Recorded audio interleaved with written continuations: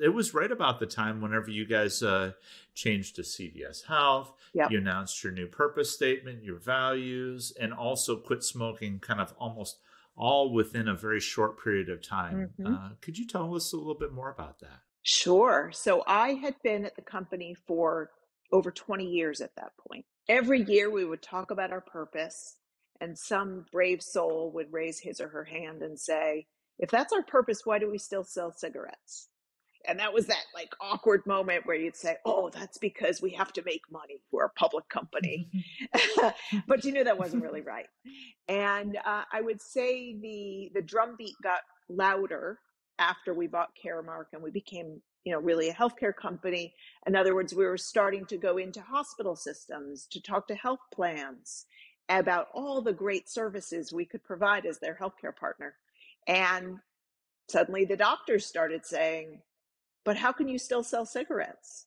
Which at the time, cigarettes were killing 480,000 people every year in the United States. For me, this was really personal. My mother had died of lung cancer. And so I had lost her in 2009. And it was, to lose a parent's a terrible thing, but to lose someone that way is really devastating. And so, yes, I was always trying to sort of figure out how to satisfy this deep personal connection I had to the impact that I could have as a leader in corporate America. And it was hard. We came together as a whole leadership team under the CEO. I was part of, a lot of conversations, hard conversations. We were doing $2 billion a year in cigarette sales. And we were a public company and we had just announced guidance, but we finally decided as a team that this is what we needed to do. And we decided not to test it or do it incrementally. We said, no, there's only one player, one pharmacy chain in America who could be first at this. It needs to be us. And it was such an amazing team effort. I just as an example, the CFO at the time was hugely passionate about this. And you would say, wow, a CFO, he should be worried about the bottom line and be resisting you. But he fundamentally knew that this was the right purpose for us. The only issue we had was the shareholders. So we said, oh no, one of the problems as we thought about all the stakeholders, the one group we worried about was the shareholders, because we were walking away from all these sales. And how would the stock react? And what was so interesting about this is we announced this in February of 2014. Our stock price went down maybe 3 to 5% the first couple of days.